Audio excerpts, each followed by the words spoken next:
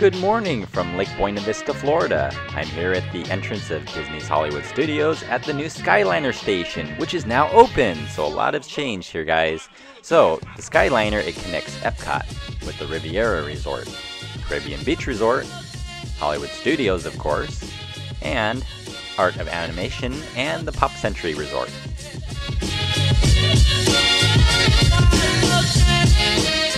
And I really can't wait to fly back out to Florida to be able to check this thing out really soon. What I love best about the Skyliner is it connects to my favorite park, Epcot. So the Skyliner will drop you off right over here down at the International Gateway over by France, which, by the way, the new Ratatouille ride should be ready by hopefully next year? Well, I know we started our adventure at Disney's Hollywood Studios, but what we really came for is Epcot, because today we're going to take a point of view tour of Living with the Land. Are you ready? Let's go. And as we head on over to the land, this crystal clear pond is currently drained. And I always wondered, how do they keep it so crystal clear? Because here in Florida, as you probably know, algae grows very, very fast. And as you can see, the algae has already started to grow. But I always wondered, what do they add in here? What do they do to keep it so crystal clear clean? And there's a lot of coins in here, and what's really neat is these coins are gathered up and donated to the local charities.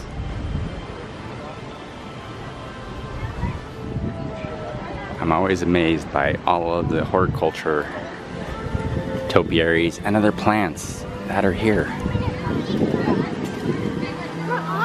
So here we are at the land. Let's head inside.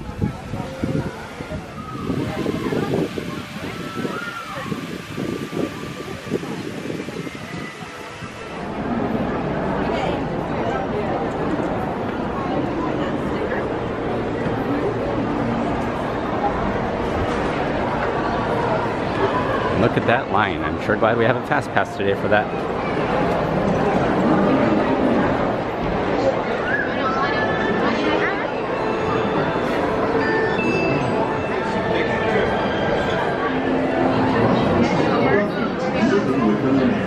As you board the boat, please lower your head and watch your step. For your safety.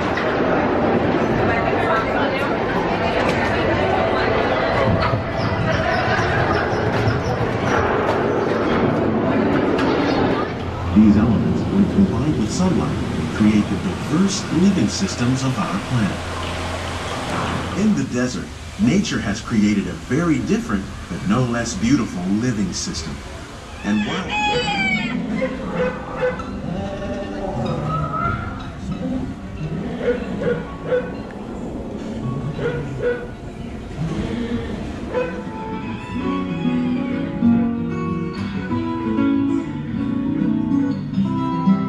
in Japan, we're learning that by mixing leaves and other living materials into our soil, we can make farmland more fertile without the need for chemicals. your road at all times.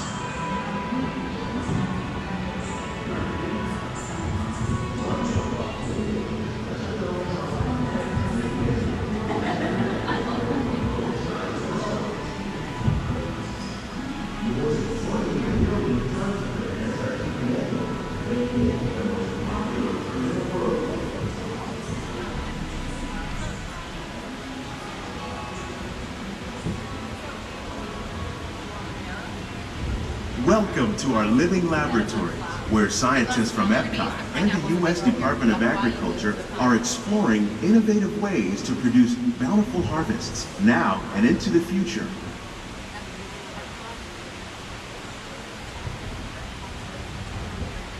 The tropics are home to the greatest diversity of plants on the planet. Many of these, like papaya, bananas, cacao, coffee, and rice, are well known around the world. These are just a few of the edible plants that have been an important source of nutrition for people living in the tropics. Many are rich in vitamins and minerals, while others are well adapted to growing in less than ideal conditions. Some, like the water lily, thrive in wet, swampy areas and waterways. All parts of this plant, even the flower petals, are edible. The starchy root of the plant has long been used to make flour for baking. Hold on. One day, many of these lesser-known tropical plants may be as important as the bananas growing on both sides of the boat.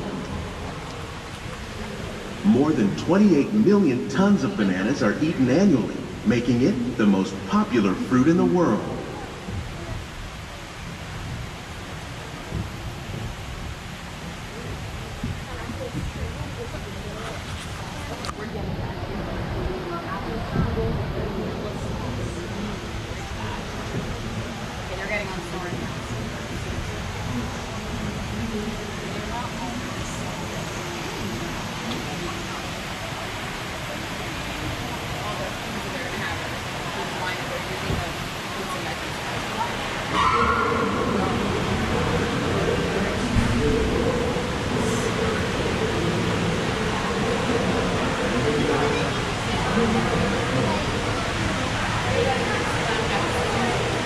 When we mention farming, you probably don't think of fish, but fish farming, or aquaculture, accounts for nearly half of all the seafood consumed globally.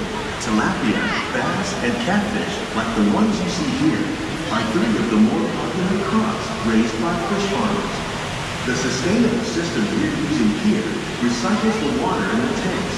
As a result, we're able to save millions of gallons each year. Our small fish farm produces nearly 5,000 pounds of fish each year to serve in restaurants around Walt Disney World. Innovations like this one can play an important role in our efforts to produce bountiful harvests and still protect natural resources.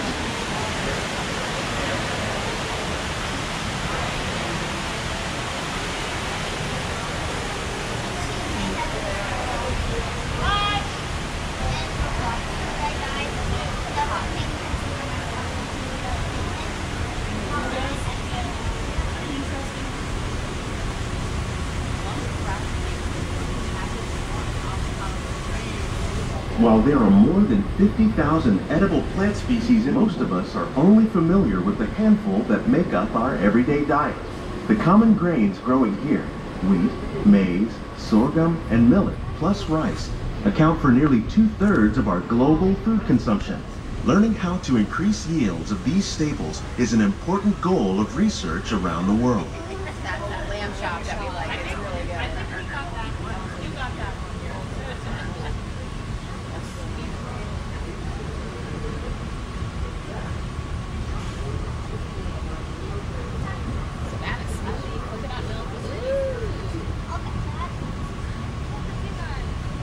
These plants are definitely on their way up.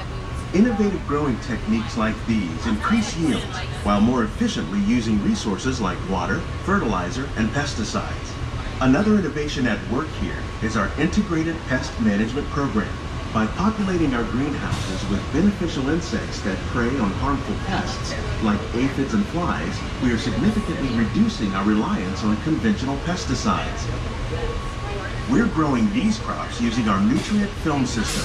This technique precisely controls and recycles water and nutrients. With it, we can produce over 27,000 heads of lettuce a year in this one small area.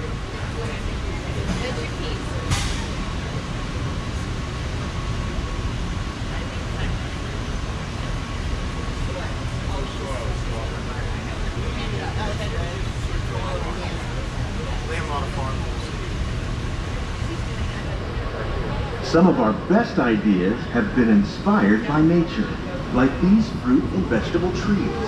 By growing these ground plants vertically, we can increase yields and better control diseases.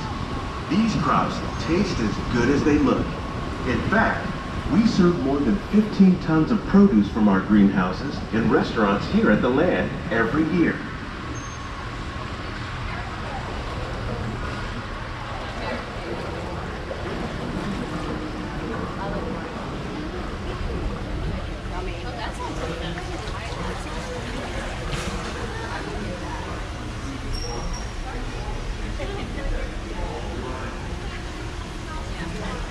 The future of agriculture may include innovative ideas like this vertical growing system. Plants grown in this way use a fraction of the space required by traditional growing methods. That saves water and increases production. The aquaponics system on your left combines hydroponics with aquaculture. The fish provide a natural source of fertilizer for the plants, and the plants help keep the water clean for the fish. It's another great way to produce more while using less. In our lab, Epcot scientists are working with the U.S. Department of Agriculture on a number of innovative projects. The goal of these efforts is to produce higher yielding and better quality plants.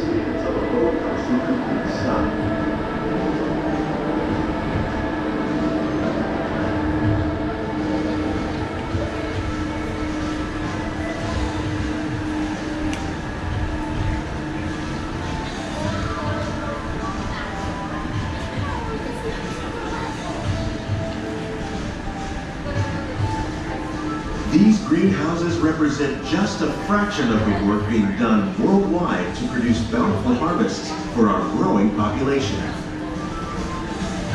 Scientists, farmers, and even backyard gardeners are doing their part to improve the quantity and quality of foods that we all rely upon. Together, we can continue to find more ways to increase food production and protect our precious natural environment. Only then will we truly be living with the land.